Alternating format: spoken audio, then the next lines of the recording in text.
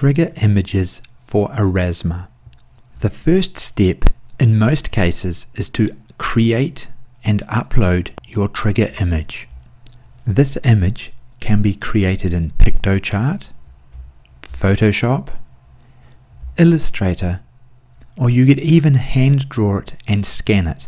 The only requirement is it needs to be a digital image. Long before I create my trigger image, I always start out by planning what enhanced content I want. This can be web pages, images, video, or even 3D objects.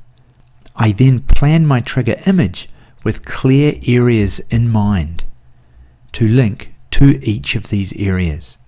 Do ensure you create your image at a high enough resolution that it looks good when it is printed out.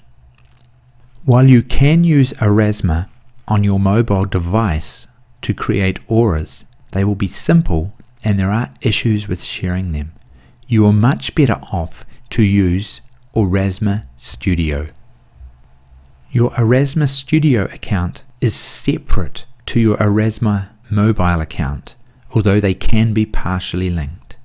Your first step is to create an account, and then as you do this, link it to your existing account.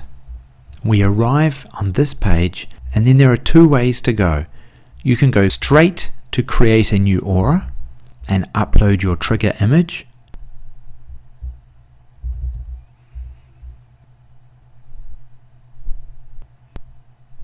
or you could have gone to Assets, uploaded your trigger image and the overlays, which will be in the next video.